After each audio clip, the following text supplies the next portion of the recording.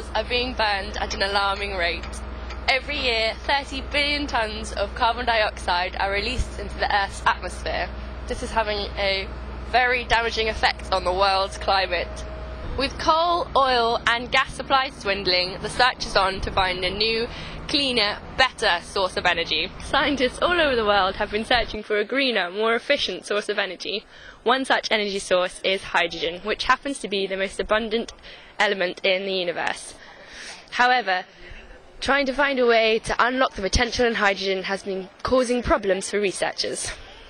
The University of Birmingham is one of the UK's leading research institutions, making an impact on global society with innovative ideas and development into countless fields of research.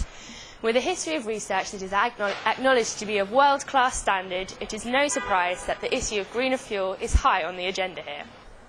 At the Materials Lab in the university's chemistry department, we met with Dr. Slater and his team, who are hard at work finding ways to solve the energy crisis and come up with a solution to this ever-growing problem through the use of solid oxide fuel cells. A solid oxide fuel cell is a device that converts chemical energy directly into electrical energy with minimal emissions.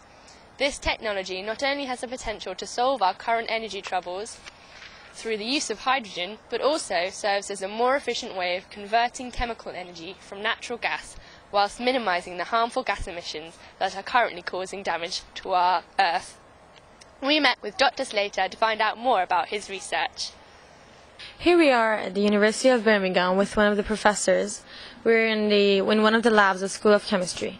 Do you mind introducing yourself? I'm one of the lecturers in chemistry, and my research area is solid oxide fuel cells. What is your role in fuel cell research at the University of Birmingham? Okay, here in chemistry we're trying to design new materials that work better than the existing ones and also a lot cheaper than the existing materials. Can you please describe a fuel cell and tell us how it works? Yes, I mean we've got some examples of some fuel cells running here.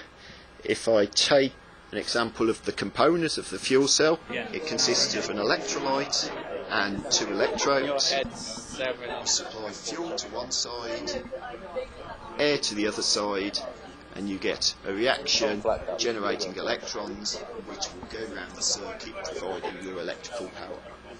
Fuel cells in general are important because they've got high efficiency, much higher efficiency than conventional electricity generation.